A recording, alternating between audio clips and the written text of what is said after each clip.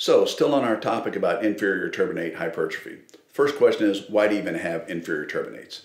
Inferior turbinates are designed to filter air that you breathe so you don't get dirty air into your throat and your lungs, and they also warm the air that you breathe, particularly important up north so you're not breathing freezing cold air into your lungs and your throat. So that's why you have them.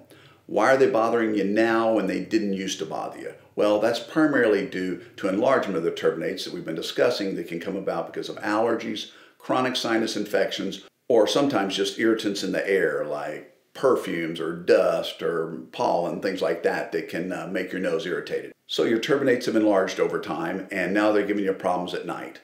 Why are they giving you problems? Well, they're giving you problems because when they enlarge, they usually enlarge with blood vessels. Those blood vessels are very sensitive to position.